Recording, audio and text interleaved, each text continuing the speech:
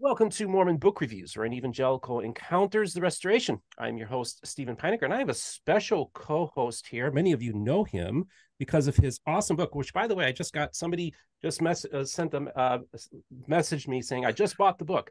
The Burning Book, co-authored with James Goldberg, a Jewish Mormon memoir, which, by the way, I haven't been pushing it much because of the whole breaking news situation in Israel, but it is this month's book giveaway. So I do have in the description a link to my email, and make sure if you want to enter it that you put in the subject heading October book drawing and give me your address in the body of the email. So check that out. So now I'm so honored and privileged to have this gentleman come on my program. Actually, Jason helped facilitate this interview, and the gentleman's name is Jabra Ghneim. Ghneim? Right, I got it. Yes. And Jabra is a fascinating guy. He's actually the CEO of Global Language Systems, and he got his PhD at where? BYU. And what was it in? Yeah, in inquiry, measurement, and evaluation. See, I said, you're going to say it because I can't handle that. And you also got your master's in economics as well. Economics, yes. Yeah. So, but what makes you so interesting is that you are you trace your lineage. You're a Palestinian. You have come from a Christian family, but interestingly enough, and this is what's so fascinating, folks, I'm going to have Jabra on multiple times because he got a fascinating story. Did you know that he was the very first person baptized into the Church of Jesus Christ of Latter-day Saints in Jordan? And did you know that he's currently working on an Arabic edition of the Book of Mormon? Yes, that's 2 episodes right there. And so we're going to have Jabra come back on to talk about that. But the main reason we're having Jabra on is because you bring a very unique perspective as somebody who's Arab, Palestinian. Of course, this hits home for you. What's happening to your people, and what's also happening to the Jewish people. Okay, yes, Israeli citizens of all stripes. Okay, yes. And we had a fantastic conversation last week, and I said, guys, let's stop. We got to save this for the audience. And we had to do that early on before we started taping. We started talking about other things. We could talk for 2 hours, but we're just going to have this be a relatively short episode. I want to introduce my audience to Jabra because I think he brings a very important voice to the table. Of course, many of you know I've been talking to many people from different Orthodox to different aspects of Judaism, also Christian organizations that are working with the Jewish people. But I'm also talking to Muhammad, who's a Muslim philosopher and historian writer who lives in the Gaza Strip. And I've been talking with him too. And I've been, for those of you who watch my shorts, I've been doing a series of shorts about Muhammad and his situation as well. Now, I just found out more about Muhammad. Interesting guy. He went to Christian schools, was raised going to Christian schools, and he was breastfed by a Christian woman as a baby. Wow. So he has a unique story to tell as well. And that's what I told Muhammad. I said, listen, I said, when it comes to the Middle East, there are good Jews, there are good Christians, there are good Muslims, there are good Arabs, there are good atheists, but there's also bad in all those camps when it comes to the Middle East as well. And the important thing is we want to have all the good people platformed on my program. Jabra, welcome to the program today. Thank you, Steve. Really appreciate you having me. And, I think I just want, and again, we're going to have you back on to talk about other things, but I just want you to kind of talk about, okay, you go to bed Friday night 2 weeks ago, and you wake up in the morning, and then you see that hell has broken out in Israel. Yes. The Hamas, what they did is almost unspeakable. Yes. And of course, I've said they are a nihilistic death cult, right? Well, I want you to tell me, what was it like when you woke up that morning and you saw the headlines? What was the first thing that hopped in your head? The context. So I have been, for the last maybe 2 years, I haven't been on social media. I do not have news in the house. My source of news is my wife. When something happens in the world, she tells me. And usually there isn't much to say. I'm totally focused on other things. I just decided watching the news isn't for me. It's more of the same all the time.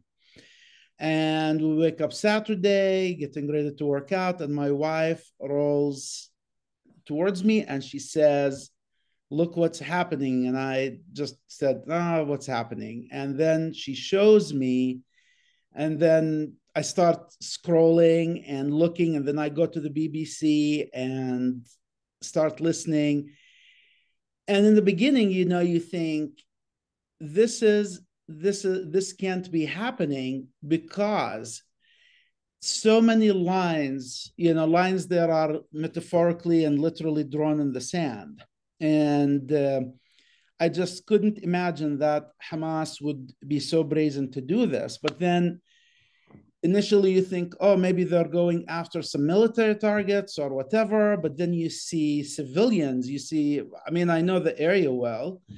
And I'm like, that's mostly kibbutzes. That's mostly kibbutzim there. These are civilians. And for like all of these people usually have very good relationships with their Arab neighbors, and they employ people from the Gaza Strip. So it was just shock.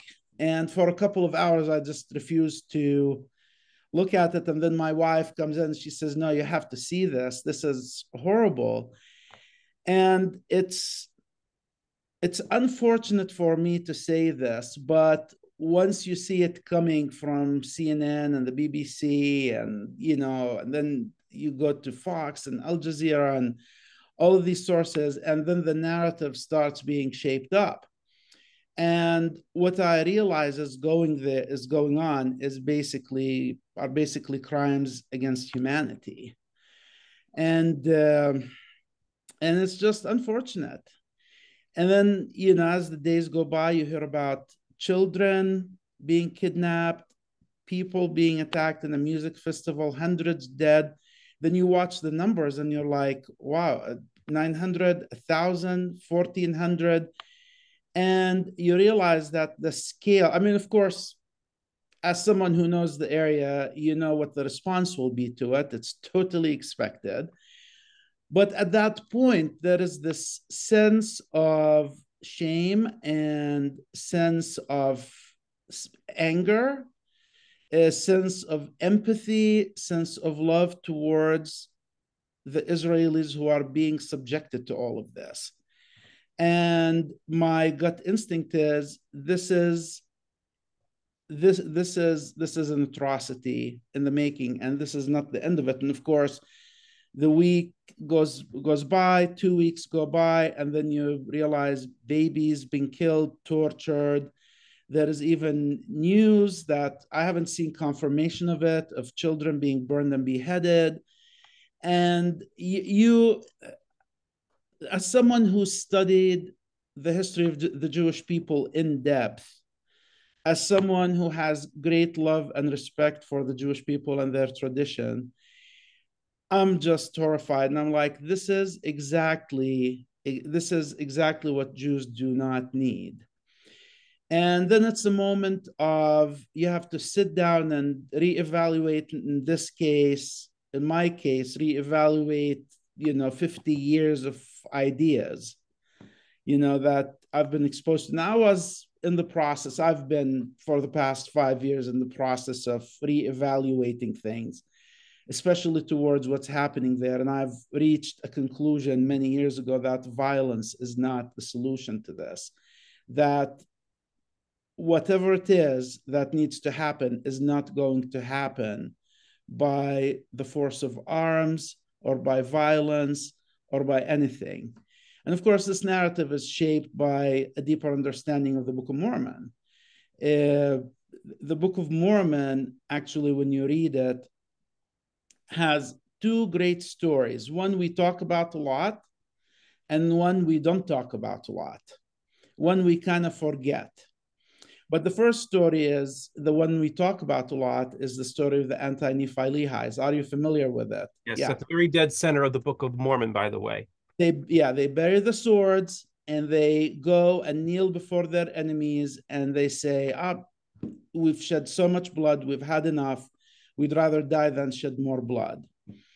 And that's kind of an extreme example, but it's in line with the Christian spirit. But the other example that we don't talk about a lot is the example of the people of Alma, the people that Alma takes out of Lamanite territory. And the Zoramites, if you remember, he goes, he finds these oppressed people. They have been degraded to a slave status, and they are forbidden from worshiping with the rest of their population. So they convert. Alma takes him out, runs out, and he encounters the Lamanite army, and the Lamanite army puts the priests of Noah in charge of them. And of course, the priests of Noah establish a dictatorship, and they forbid the people to pray, and they oppress them in all sorts of ways. And Alma's response is that it's fine. If they do this to you, just pray in your heart.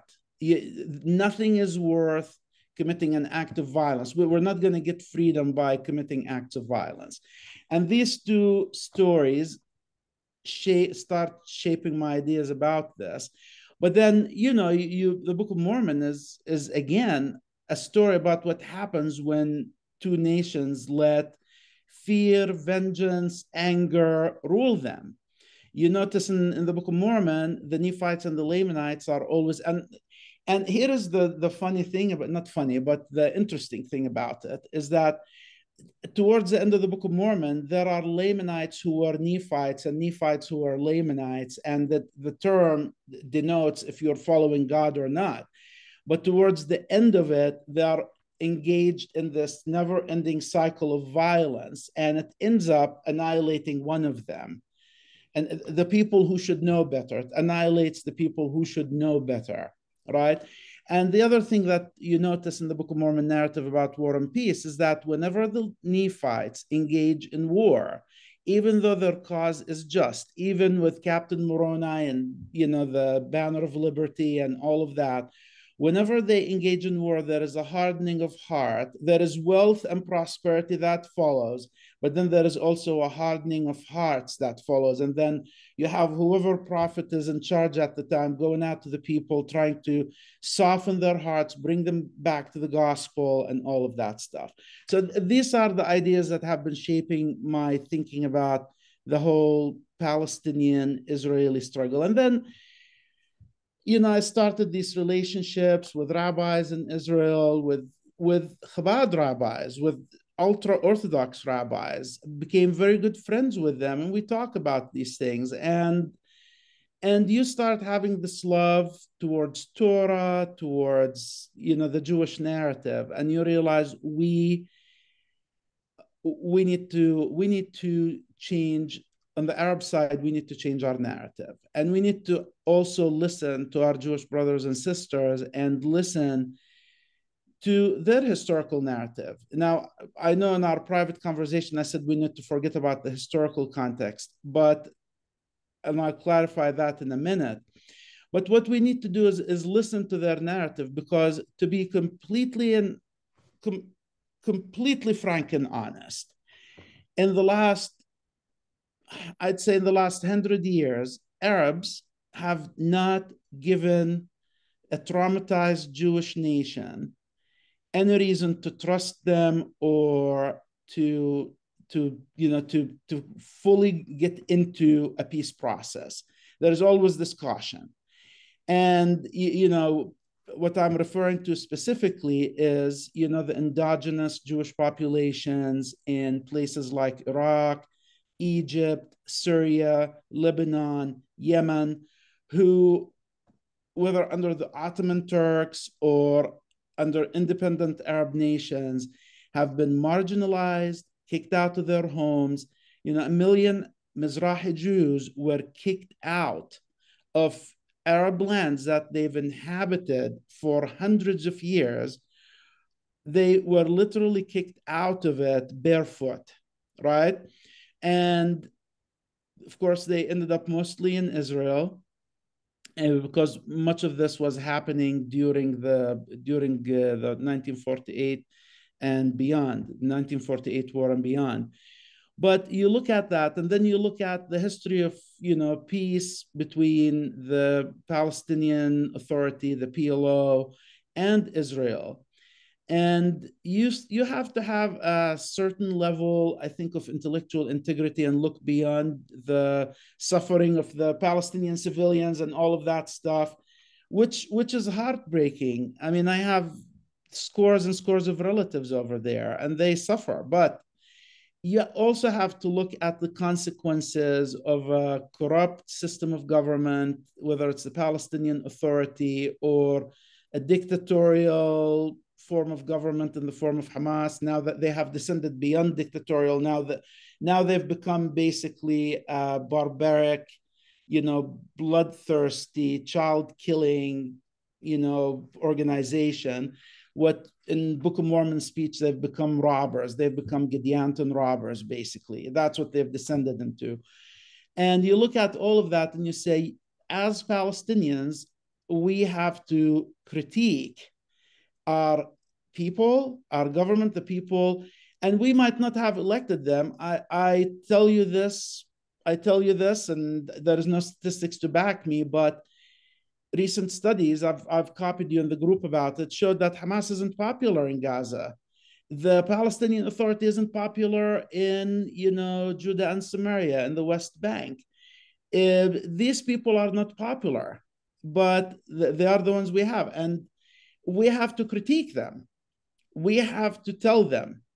We have to tell them the naked truth about who they are and that this can't go on. And just Jabra, I also want to start you because you're talking about the historical context. And you said over the course of the last 100 years, the Jewish people have been mistreated by the Arabs, and this is the thing. And I'm talking about the Arab-Jewish relationships in the last 100 years. I'm not. Yeah, and this is the key. This is the key because a lot of people want to make this about 1948, the State of Israel established. No. People don't realize that the Grand Mufti of Jerusalem aligned himself with the Nazis, went to Auschwitz and implored them to work harder, kill as many of these Jews as you can. This is before the establishment of the State of Israel. Yes. This is not about what people are, the narrative that people are wanting to put out about this being some kind of illegitimate state or whatever. You want to say this idea of destroying the Jewish people was there for a very long time, and it was fed by Nazism, fascism, also the prodigals of the learned elders of Zion garbage. It was put out by the Russia, and so you have this combination, this 100-year history of going to basically try to destroy the Jews even before the State of Israel existed. So those of you who want to make this about the State of Israel, you are completely dead set wrong. No, there is absolutely, and I agree with that. There is the Arab-Israeli Jewish, and I'm going to say Arab-Jewish context, but then there is also the wider pogroms in Russia, the Holocaust in Germany, the Ottoman Empire's abuses. Then you have the expulsion from Europe, the British, during World War II. Even here in the United States, we wouldn't take Jewish ships. Ships filled with Jewish refugees from Germany and from Europe. We sent them back to the Holocaust to die.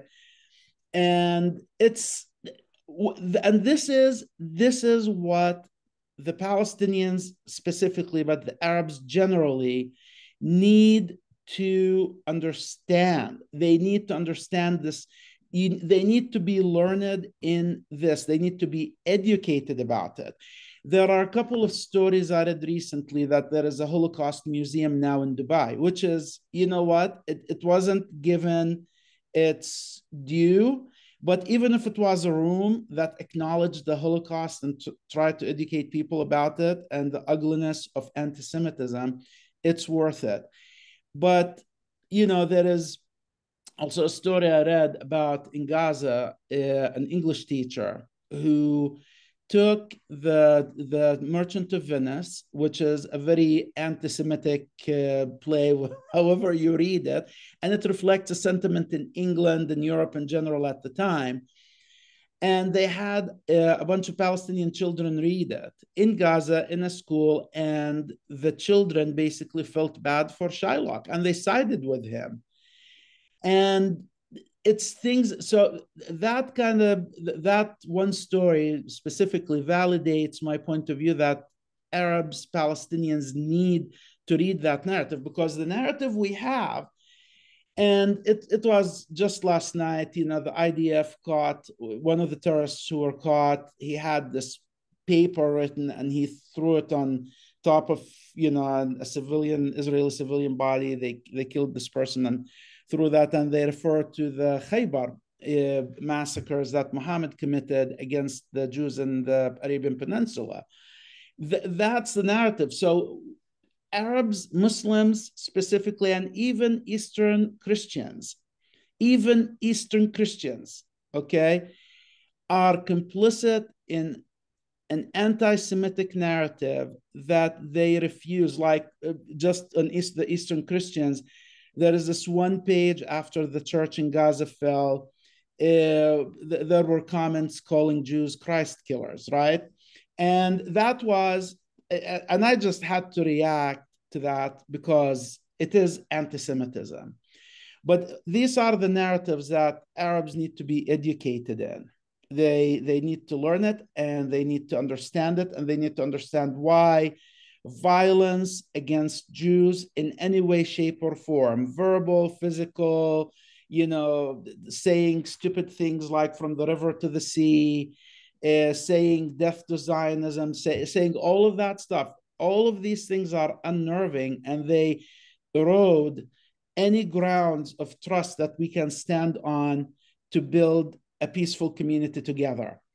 They just erode it. And even harboring those feelings in your mind or soul, or having any place for it, is not helpful. It's not going to stop the death of Palestinian kids in Gaza and the West Bank. And this is what it's all about. It's about all those children, because the adults, unfortunately, when we become adults, we become stupid, right? We lose that innocence of childhood. When I teach language to adults, I do a technique called infantilizing them, making them feel like infants, to take away those inhibitions they have and preconceptions that they can't learn a language. And once you infantilize them, you can teach them language very quickly and easily. And I feel this is how we need to do it with the whole of the Arab world, because even like last night, I was right before bed. Okay, usually I listen to scriptures before bed, but last night my sister sends me this interview with Queen Rania of Jordan. And Queen Rania, she doesn't know me, I don't know her, but we went to similar schools in Kuwait together. We were literally neighboring schools. I've known about her family. She probably knew about mine because the community is very small. And I was just shocked. Like, here is this educated, intelligent. I know her to be very intelligent. She's in this interview, and there isn't one word of acknowledgement of the Israeli children or the Israeli civilians who have been killed, and why this is happening, why this has been. Hamas knew what would happen and they didn't care. Whoever participated knew what would happen and they didn't care. And she brings up all the Palestinian deaths, which is fine, but you cannot start to address something like this or be heard, or your opinion be credible about it, unless you acknowledge the humanity of those people who were killed in this horrible, barbaric attack. You cannot. And to me, once someone starts a conversation like that, I just cancel them.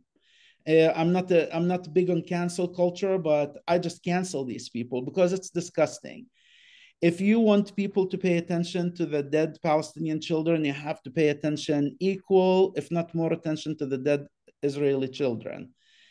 One thing I've always wished I can tell my Arab and Palestinian friends, and I try to tell them gently, think of it this way. So I shared with you, I did this DNA test a while ago, and it comes back, and there is 22%, and 8% of it is Ashkenazi Jewish blood. And I'm like, how could this be?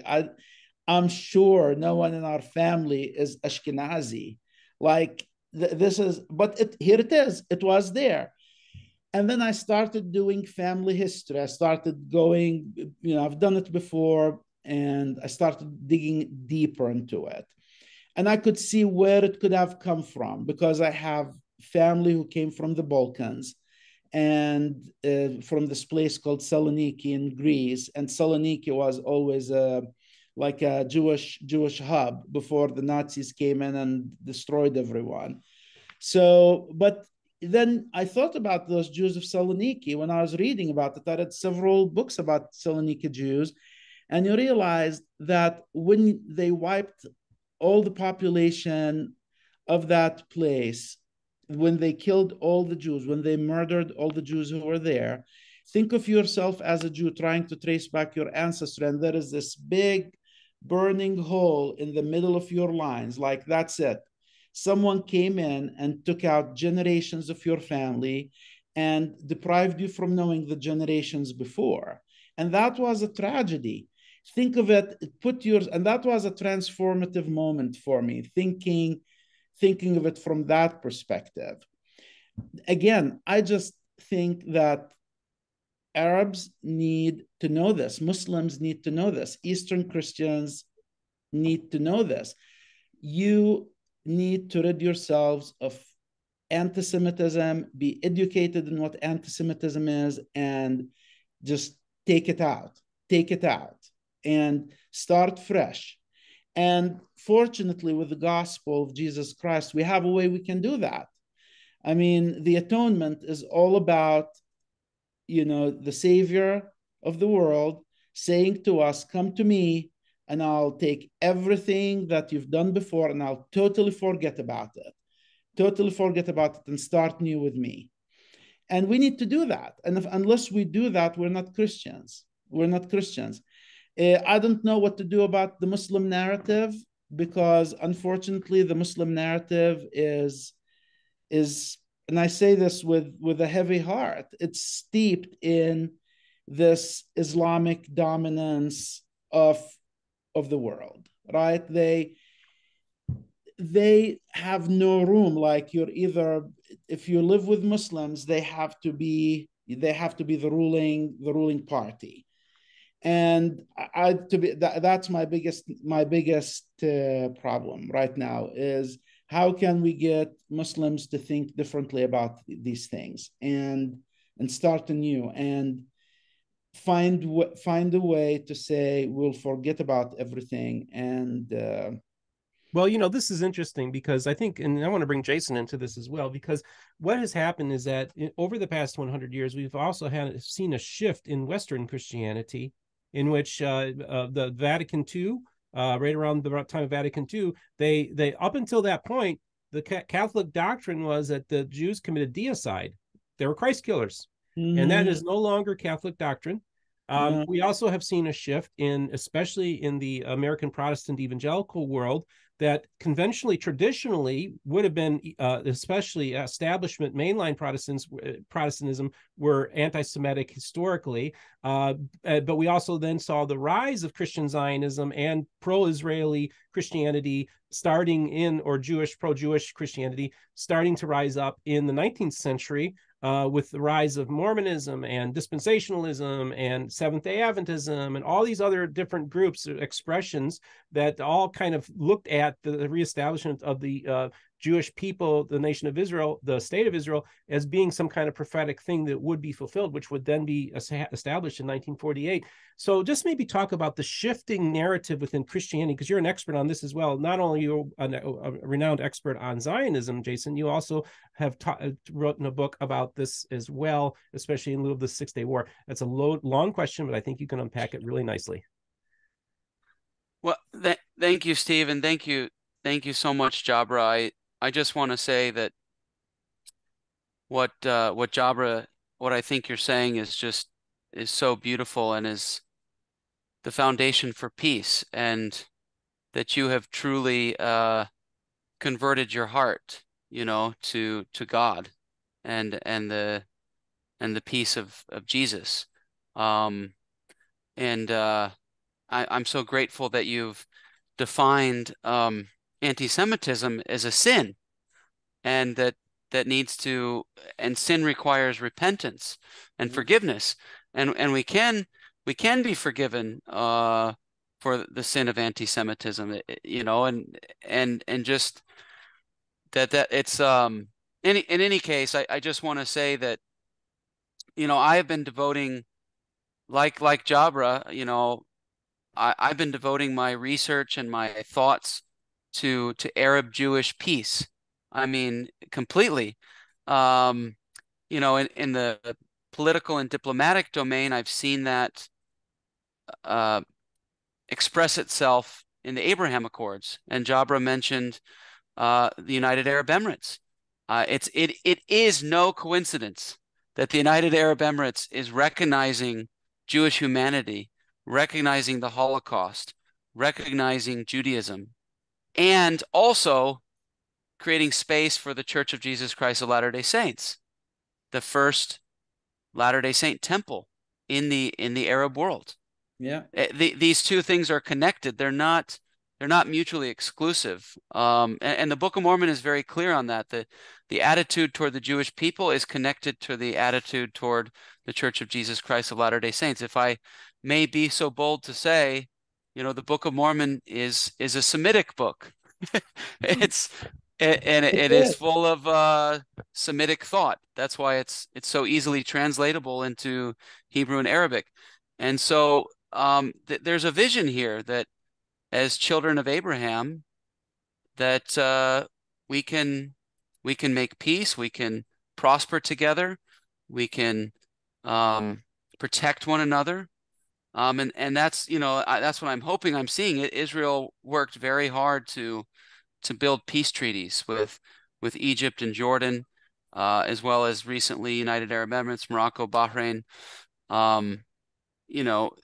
And that we have to create a community where we mutually protect each other. And of course, I mean, I imagine that, and I assume that these Arab countries want the protection of Palestinian children, and they want the protection of their innocent Arab brothers and sisters. And so this political and diplomatic framework of the Abraham Accords needs to have that spiritual and spiritual commitment, so that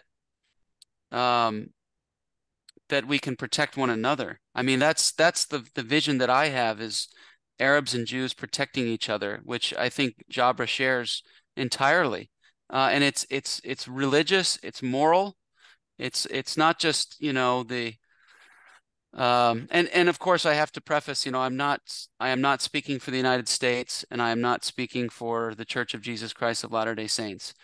But what Steve is getting at, and is that Christianity to start with has to be purged, and not purged but repent of anti-Semitism. The Book of Mormon is very clear and very direct in calling us for that, and I do think some members of the church are ignoring the Book of Mormon's call for repentance from anti-Semitism. But it's a beautiful thing that other forms of Christianity have found the conscience and the light of Christ on their own, without the aid of the Book of Mormon, but because it's also a biblical message as well, that we shouldn't hate the Jewish people, and we shouldn't hate any people. We shouldn't hate the Palestinian people. It's that the Book of Mormon has such beautiful ideas. I'm so grateful that Jabra pointed out the story of the Zoramites and the story of the anti-Nephi-Lehi's. The Book of Mormon itself is this paradox of pluralism, actually, because you also have the Captain Moroni, and you have the sons of Helaman, and you have the concept of a Christ-like warrior that's presented in the Book of Mormon. I obviously lean more toward those stories. They resonate with me more, but I also can honor the space for a pacifist approach or a nonviolent approach. And there are different times and circumstances when each of these models comes into play. And I think Jabra's call for nonviolence is entirely legitimate.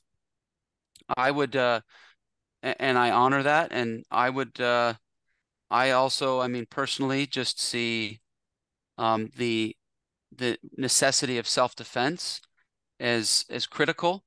I think Jewish history has demonstrated with as recent as the Holocaust. I mean, the Jewish people in Europe basically took a pacifist approach because they had no option. They were unable to arm themselves or defend themselves. And so the state of Israel is not going to repeat that mistake. They're going to keep the 7 million Jews that are in the land of Israel alive. So yeah, Jabra, go ahead if it looked like you were thinking about something. Yeah, I mean, you bring up a very important point, which is, the history, and this is something that baffled me the more I studied Jewish history, and it is, so my field of study was belonging, how to belong and become a citizen of a place and become completely integrated in the place, and how people of the people who already live in that place would accept you, right? And when you read Jewish history, you read about the various Jewish attempts to integrate and become, and not attempts, I mean, they were very, very, very, very, the Jewish people are the most successful people in the history of the world, I believe, in integrating and contributing and becoming a part of the society that they live in.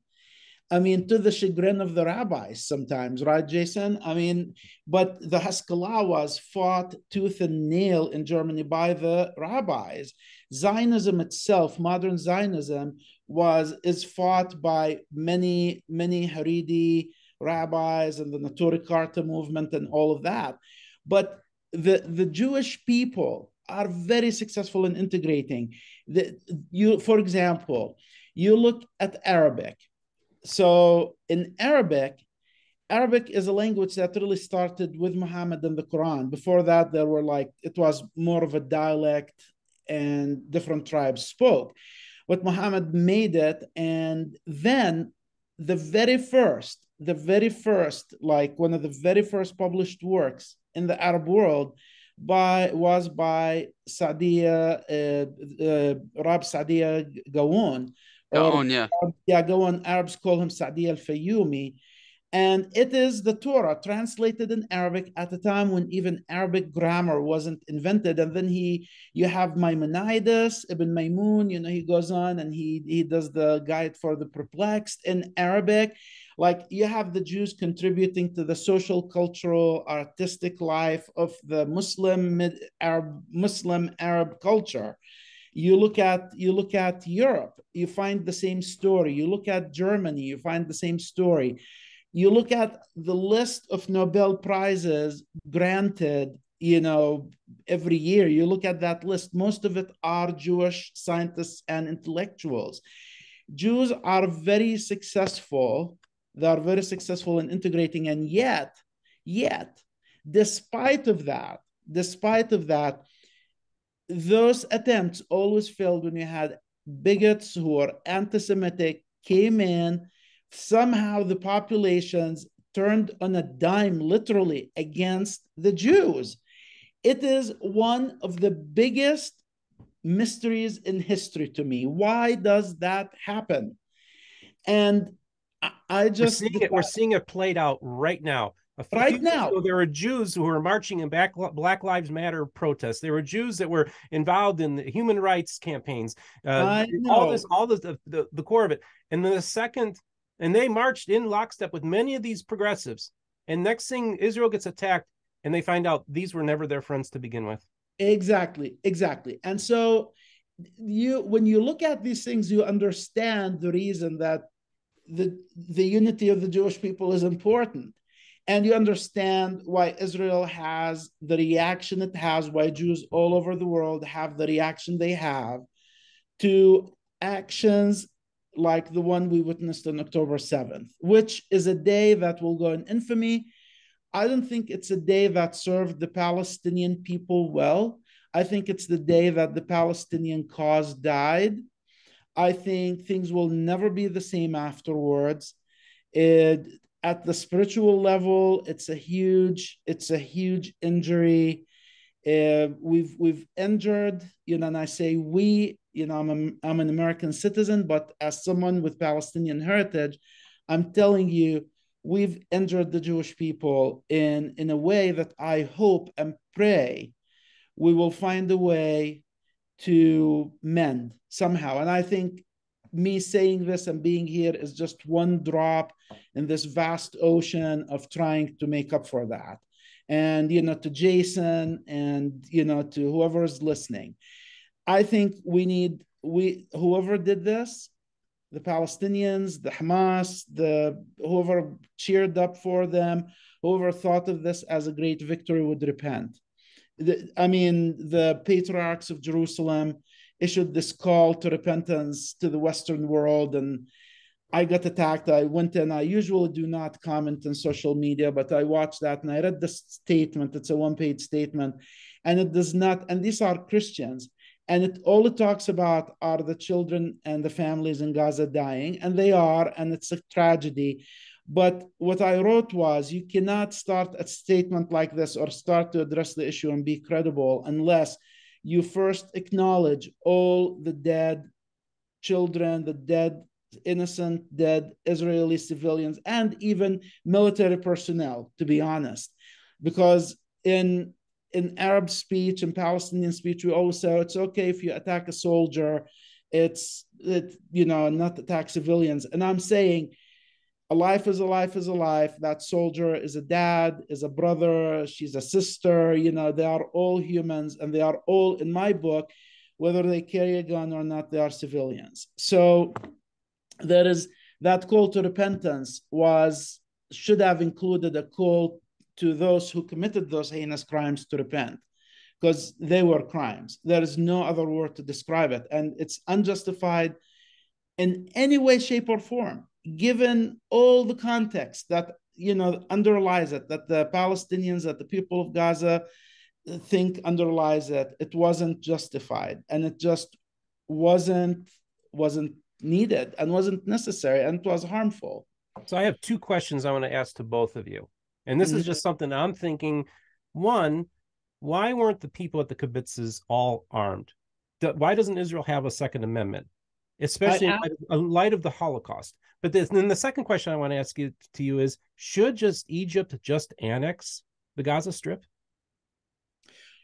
Well, Jason, should I take that one first? Is that okay with you? I talked too much. Oh, go ahead. Go ahead. Yeah.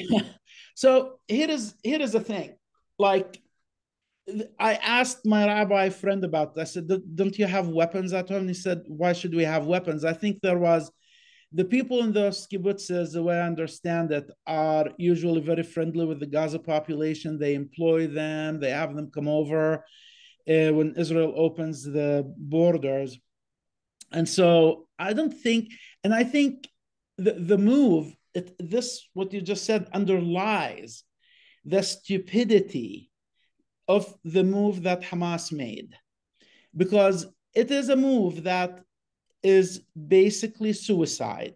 Everyone knows you can maybe surprise the Israelis at this moment and inflict damage. You can stab someone in the back, but they knew what would happen.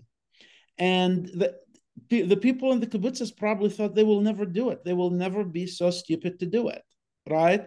And so there was no need for armament. And there is the factor that it was Simchat Torah. It was, one of those very happy holidays. And I think everyone's defenses go down. Like, think of us all on Christmas. Like, who on Christmas would think a psycho, and this is what these people were. They were psychos. They were psychopaths.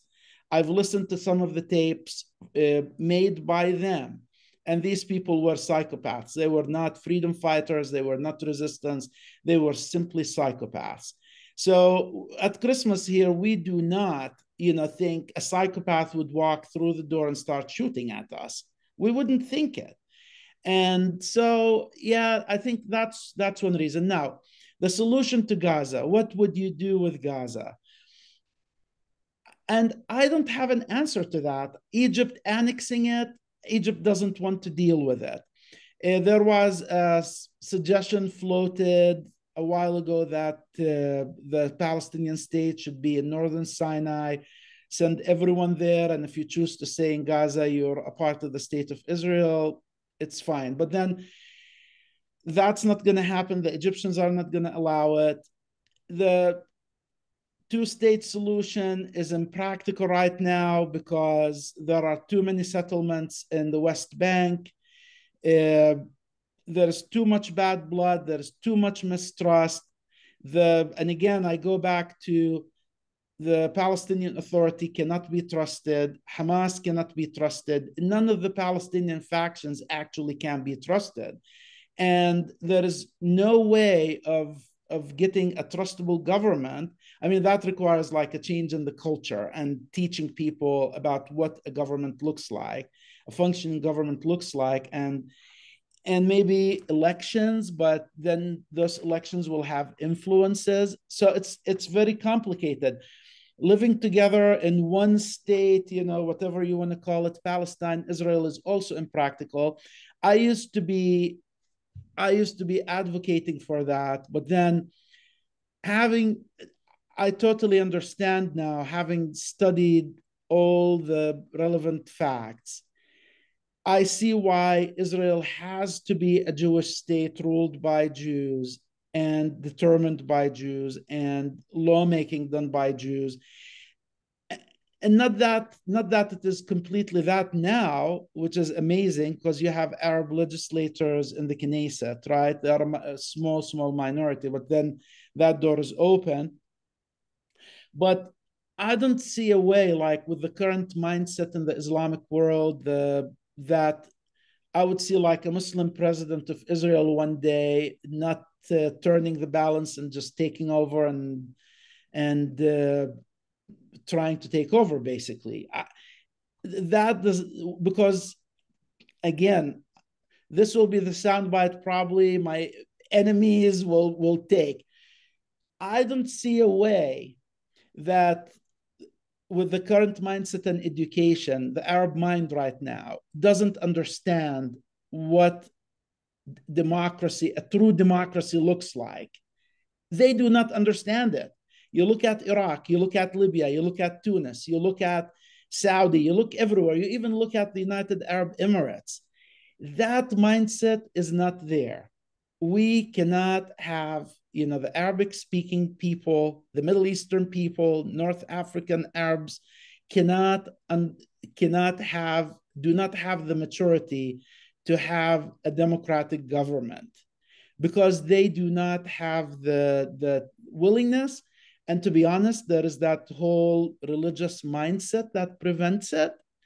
And Islam is a problem. I don't think you can have a democratic government. And again, I say this without racism. I'm not an Islamophobe.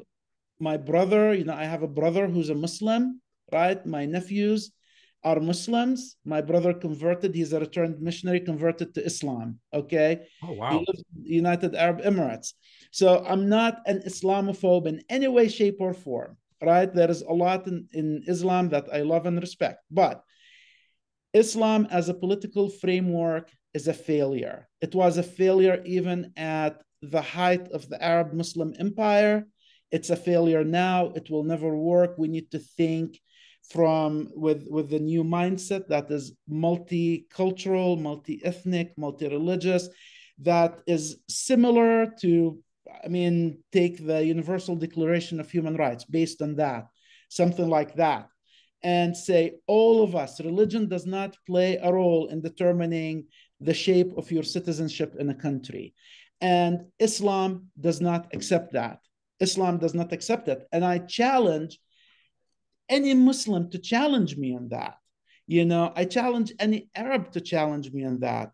Eastern Christians feel the same way. You're either Russian Orthodox or Greek Orthodox or Coptic Orthodox, and there is no room for anyone else, right? You probably can use a Christian framework to bring those people in. But the Arab mind in general is too fractured, factional, tribal, and influenced by religion, and it wouldn't allow it. So you understand why the Israelis say this needs to be a Jewish state. And that's why we cannot have a demographically more numerous, Arab population combined with us, because that would remove the idea of a Jewish state. Israel, for the time being, and maybe forever, has to remain a Jewish state. We just need to find a framework that works where Arabs live peacefully, have self-determination within areas that they live in. And I think probably 100 years have to pass before for Arabs to prove, for Palestinians to prove, and Arabs in general to prove that they are able to build a stable economy, stable politics, inclusive politics, peaceful politics, in order for us to start talking about maybe a one-state solution. But again, that might not happen. For now, Israel has to remain a Jewish state. It has to. There is no other way. Otherwise, what you will have is you'll have scarred generations of Arabs just coming in. It's like a boy with a new toy, and they wouldn't know what to do with it, and they will break it. And that's a problem. Now, some of my critics, when they hear this, they will say, "Oh, look at South Africa. You know, the South African blacks took over from the white government, and nothing happened, and they still continue." And I say that culture is completely different.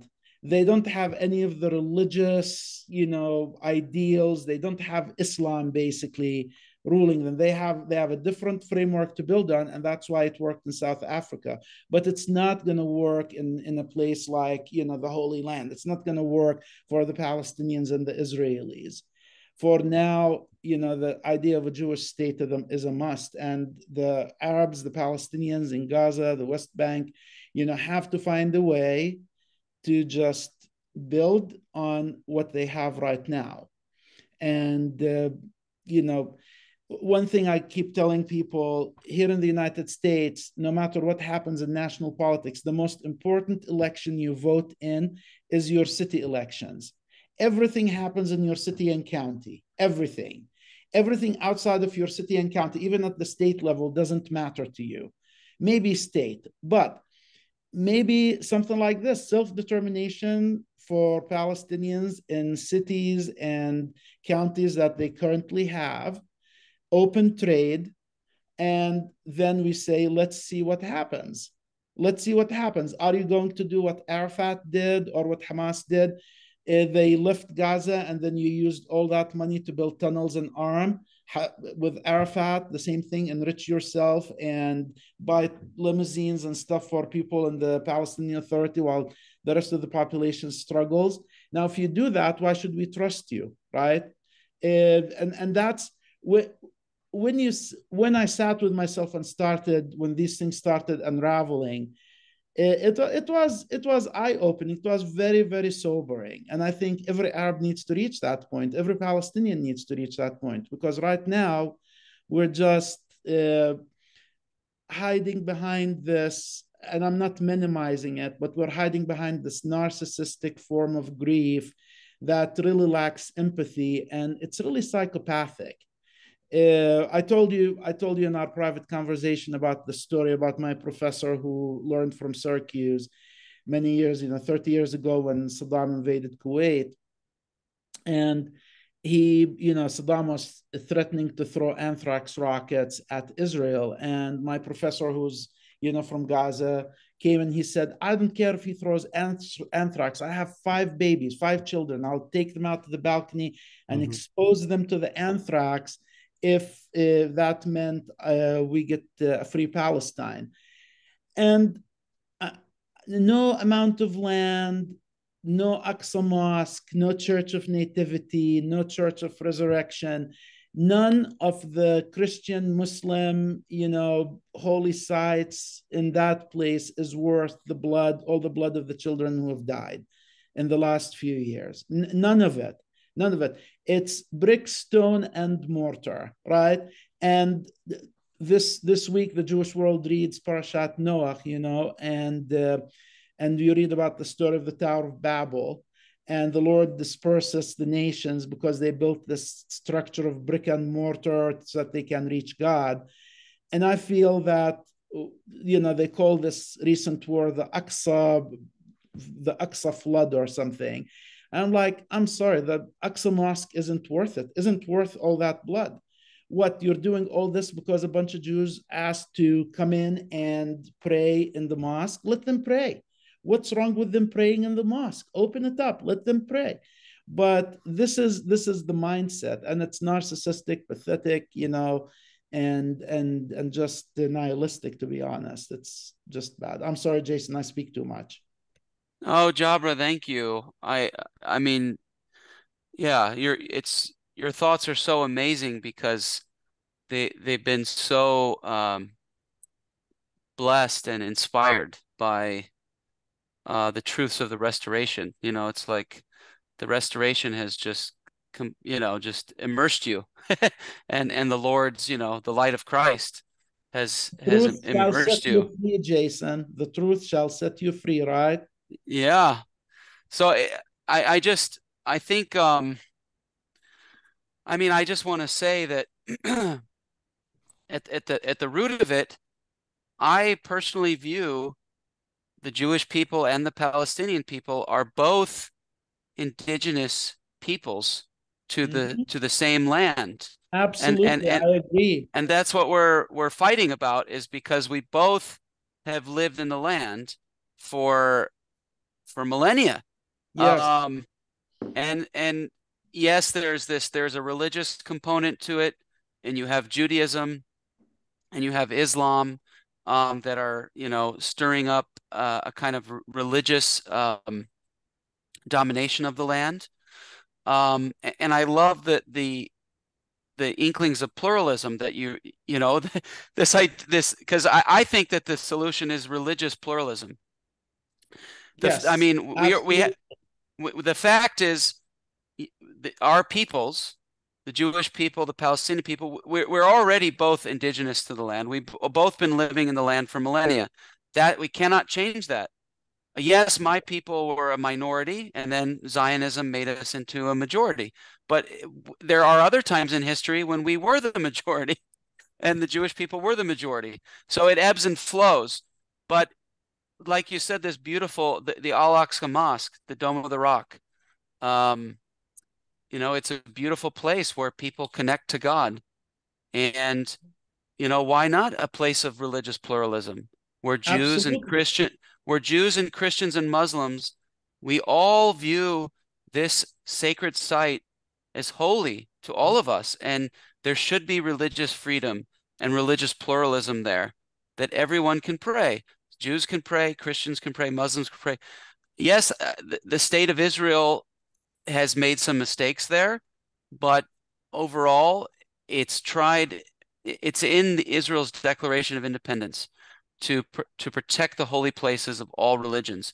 So from my point of view, I want to hold the state of Israel to account to that you must protect the holy places of all religions. You must protect religious freedom, religious pluralism, and demonstrate that the state of Israel is not an enemy to Islam. Yes. I think that's what this whole beauty was. We were so close, and we were going to get there again. We were going to have, Muslims from Saudi Arabia come to Jerusalem to go on a pilgrimage at the Al-Aqsa Mosque. How Yeah. beautiful would that be for Muslims in the region to be able to come to Jerusalem peacefully to worship Mhm. at Al-Aqsa, along with peacefully with Jews and peacefully with Christians? This is religious freedom and religious pluralism is the solution. As far as what you're saying with autonomy for Palestinian communities, absolutely, the Palestinian people have the right to self-determination, just as the Jewish people. I think that they're mirrors, and that's what I've always tried to bring into the conversation, is that the Palestinian people have the right to govern themselves, just as the Jewish people have the right to govern themselves. And it's complicated, the map at the moment, but this is how we live lives of dignity. And Yeah. the rhetoric right now is that overwhelmingly, especially in the universities, is the Jewish people have no right to self-determination, no right to a state, no right to defend themselves. And I that think is evil. Jason, I will be rude and interrupt you here because I want to say something that you must hear about those demonstrations at universities. Those kids are just so unwise, and I don't use this word lightly. I don't like to use derogatory words, but they are stupid because I would be out there if there was a demonstration to be held. I'll be out there, especially you being an Arab American, Palestinian American, whatever you are.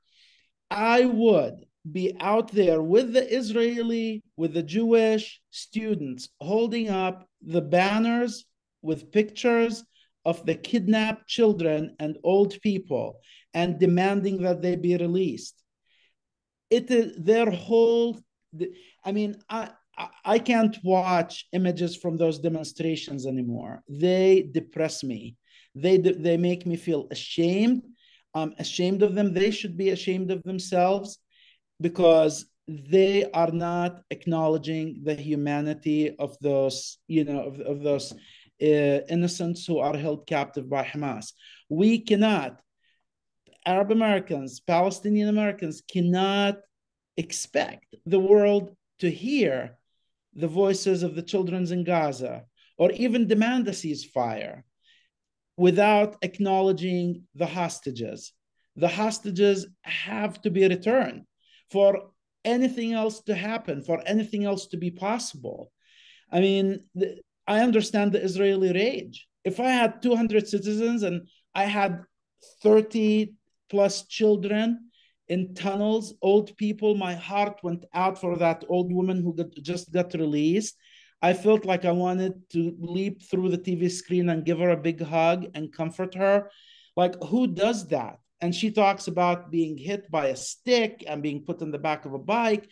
No, those demonstrations by the students are just ill-advised, stupid, and I'm surprised. Like, these kids are supposed to be intelligent. Lots of their families pay lots of tuition for them to think critically, to think with empathy, to think with love, and they go out and do this. And that is not how it should be. I'm sorry, Jason. Well, Jabra, let me just say that the hope for peace is not over. There are before October 7th, we had the spirit of peace moving through the region, and you are not alone, Jabra. Like, I have to say that you are not alone. There are Arabs throughout the region and the world that want peace and prosperity and righteousness and morality, and we cannot give up, because what was happening was Arab country after Arab country was acknowledging what has always been true actually for millennia, that the Jewish people are their neighbors. And as the first presidency said, to love your neighbor as yourself. It is a call. Both Jews and Arabs are neighbors. They have been for millennia. Love your neighbor as yourself. And this is what is happening with the spirit of the Abraham Accords. Country after country was saying, we are going to love our Jewish neighbors. We're going to trade with them. We're going to do peace with them. And what happened is Iran and Hamas and Hezbollah and Iran's proxies to it probably. And they said, we cannot let this peace happen. And they stirred up a war, and they used and manipulated people in Gaza. Jason, here is the problem. If I was an Arab leader, if I was, Mohammed bin Salman or the King of Jordan or whatever, they held the stupid summit again. I use the word stupid, and they denounced and got back to their de facto mode. What I would have done is I would have used to spoil this attack, because Iranian hands are behind it. I would have actually speeded up the peace accords. Like, I would have sped up Saudi recognition of Israel. I would have given Benjamin Netanyahu a big prize if they cared about the children in Gaza. I would have said, here, you don't need to retaliate. We're going to give you this peace accord with Saudi. Saudi will acknowledge Israel. Will pressure Kuwait, will pressure the rest of the GEC, the Gulf Cooperation Council, the GCC, to have peace, and we will have a comprehensive peace accord with Israel. Yeah. So that we will not reward the Iranians. Jordan would sponsor it. Egypt would sponsor it. I would have advocated for all of those leaders to be in support of Israel instead of sympathizing with Hamas or even the people of Gaza, to be honest, because in the long range, it is for the people of Gaza to do this. It is to spare them from this and show Hamas that their ISIS tactics are not going to work. But unfortunately, Arab leaders, because they are afraid of their own populations, and this is a topic for Steve for a whole other episode, right? They didn't want to do this, but they should have. If they really cared, I would have totally shown sympathy to Israel on this one. And I don't think it's over yet, Jabra. I don't think it's over. Hopefully not. There is always time for repentance. And I know for a certainty these Arab countries that have made peace with Israel, they want the region to return to peace and stability. Yes. And I think this is a last-ditch attempt by Iran and its terrorist proxies to try to see one last time if they can destroy the Jewish people and kill them and exterminate them. And it's not going to happen. No. And when this is over, we will move forward in peace. And these Arab countries will continue because peace is good, and prosperity is good. And doing what's right is good. We need to give it a chance. Like Hezbollah, Iran, all these people, they've tried, and it didn't work.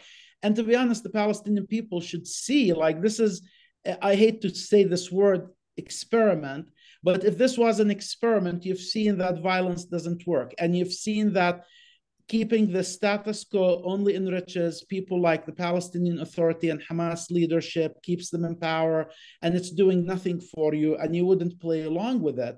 I would, if I was a Gaza civilian, I would basically go looking for where all those hostages are hidden, and I would be informing the Israelis about it. I mean, that's what they should see. But again, we're stuck. There is a generation that's been indoctrinated with hate, vengeance, that they see no other way. And to be honest, education is a big problem. Education is a huge issue. And it's right now, a price is being paid for this by those children, by children on the Israeli and Arab side and the Palestinian side. So I know it's, but I think we need to engage. The whole region needs to be engaged. Mm-hmm. This is not just a conflict between Israelis and Hamas. It's not localized.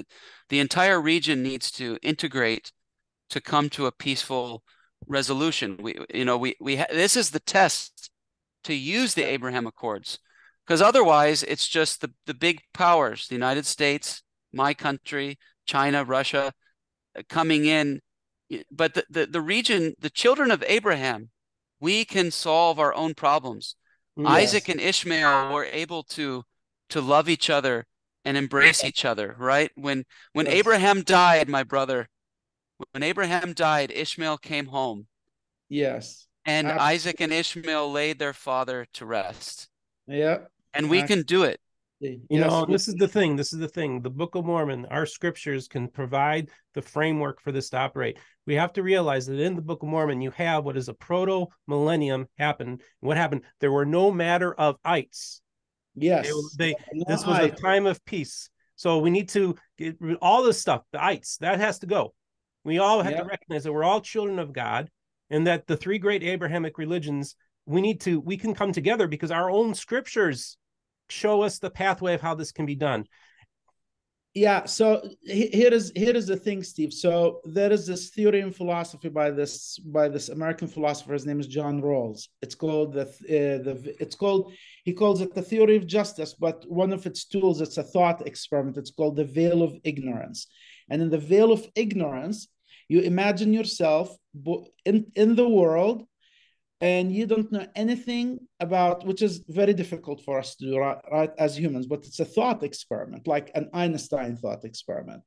And you imagine yourself in a world without context, without knowing who Jason is, without knowing who Jabra is, without knowing who Steve is. And you're presented with a problem, and you're told, give me a solution to this problem. And the solution you're going to come up with is the solution that you would want for yourself, right? It's basically the Savior's teaching or Hillel's teaching, which is don't do unto others what you don't like done to you, or do unto others what you would like done to you, right? That's what the thought experiment always defaults to. But then there is also this concept in German philosophy. Unfortunately, I'm going to have to use him, because even though he was a part of the Nazi party for a little bit, Heidegger had some great thoughts, and he had this idea of thrownness. You're thrown into the world in a situation, right? And then you have all that baggage, and you have to learn how to overcome that baggage to achieve authenticity and free yourself from that baggage, and go towards a brighter future. And I feel that these are the frameworks that we have to be working with, even though they're difficult. We have to figure out a way to say, let us forget about, which is difficult again, but let's forget about the pogroms, let's forget about Islam, let's forget about Muhammad, let's forget about all of that stuff, all of that ideology, and sit together and say, what do we want for the children? What do we want? One thing I find very interesting in the story of the Camp David Accords is when, Menachem Begin and Anwar Sadat. When I was a child growing up, the name Menachem Begin was, basically you said Menachem Begin to describe someone as evil and the devil and et cetera, et cetera, et cetera. And you grow up with that image. But, I've read about a few biographies of Begin, and I really like him. Surprising. I love Menachem Begin. I think he was the right leader at the right time, and he was the right leader to have peace with Egypt. But there is a moment when he is being Menachem Begin. He was in the Haganah. He was one of the founders of Israel. Very tough Zionist. And then you have Anwar Sadat, and they just can't come to an agreement. And Jimmy Carter gets them involved. And Jimmy Carter is an evangelical I really adore. Not his politics, not his years in the White House. I adore his biblical teachings. He started them into a conversation about their grandchildren. And that is the conversation that got the Camp David Accords accomplished, because they started thinking about the future of these children. They started from a totally new perspective and point of view, as grandpas, as grandfathers, and they went from there. And I feel we need a moment like this between the Jewish people and the Palestinian people to sit together, eating stuffed grape leaves, eating some hummus and falafels, and exchanging recipes. I was listening last night, and I rarely delve into the TikTok swamp, but my sister loves sending me things. And I go there, and there is this, and I can't turn it on right now, but there is Mizrahi Jews praying, and they are chanting a Jewish prayer to a Palestinian villager music, to Palestinian villager music. So they are chanting it with Palestinian music. And I listened to that, looped it probably 100 times. And that's the kind of, we need to start from common points. and discover each other. Like Jason and I have no problem. We have the restored gospel. It combines us. We have the vocabulary to talk to each other. The average Jew in Israel, the average Palestinian in the West Bank and Gaza, they haven't developed that common vocabulary. And that's what needs to happen for us to have to start talking about peace and a common future. Jabra, let me just say, what we can move forward from this to keep working on restoring this golden age between Arabs and Jews. We've had it in the past. You mentioned Maimonides and Sayyid Gaon, and there is more. I mean, what's his name? Yeah, Saadi ibn Garam. Musa Halevi, in Spain. Yeah, it goes on and on. It goes on and on. But let me just say that the age of empires has ended. Yes. Right. So when we had these golden ages of Arabs and Jews as loving each other as neighbors, we've done it in the past, in the millennia past. But the age of empires is over. And so now we live in the age of nation states. And so the Jewish people of the region have regathered in Israel as a nation state. But the same feelings and the same cooperation and the same peace, we can get back to that. And that's what's happening. That's what's happening in the world of Islam. In the United Arab Emirates and Bahrain and Morocco, they're saying we have always had Jews in the region. Mm-hmm. We have always had Jewish neighbors. And Islam has tolerated the Jewish neighbors. And so what if our Jewish neighbors have constituted themselves into a nation state? So have we. Because it's also the Arab nation states that are seeking a future as well. And all that Hamas and ISIS and Iran, all they want to do is go back to an age of empires. Yes. Where people do not have self-determination. We have to reject that. It's that age is over. That's what this violence is. It's about returning to empire. And we have to say no. Yeah, we have to say no, and we have to just tell Muslims, there is no Islamic caliphate. That's not happening anytime soon. There is no Islamic empire. There is no such thing anymore. It's against who we are now in the world. It's against us. People don't think that way. We live in a globalized age with internet, with instant communication, with technology. The whole imperial vision does not work anymore. It does not work anymore. So I agree with you. And just one final note, that word tolerate, I don't like it. We need to love and accept and embrace and unite with each other. It needs to be genuine. We shouldn't feel like, oh, I'm just tolerating you because it's a thing to do. I embrace you. I love you. You are my equal in this world. You are my brother. You are my sister, right? That's what the gospel teaches us. It's beyond toleration. We need to love and accept each other. Wow. Guys, I have to tell both of you. First of all, I think I may have asked 3 or 4 questions max on this entire interview. You guys you guys are great. And the analysis you're giving, I will say that I will put up the stuff that this channel has put out about the Israeli conflict since it started in my appearances on Nehemiah's program. I'll put what we've done is I think is as good as anything that I've seen anywhere else. I'm really proud of the people that have come on. Jason, I'm really proud to have you as a friend. I'm really proud to have a new friend in Jabra. This channel is about having adult conversations and bringing people to the table. I also want evangelicals to hear this conversation. For those of you who continue to attack Latter-day Saints by saying, one, they worship another Jesus or they follow another gospel, you tell me where you can say that these men follow another gospel or another Jesus. Okay, so I want to challenge the evangelical bigots who hate Latter-day Saints, taking you to the table too. Okay, this is real. All I can tell my evangelical brothers and sisters is I love them, and regardless of what they say about Latter-day Saints, I used to be a Nazarene Baptist briefly for a few years, and I love evangelicals. I love, on my shelves, I have actually more evangelical commentaries and books than I have Latter-day Saint books, and that is the truth. So I'm a big fan. I think there is a lot of truth in evangelical teachings. I love what they bring to the world.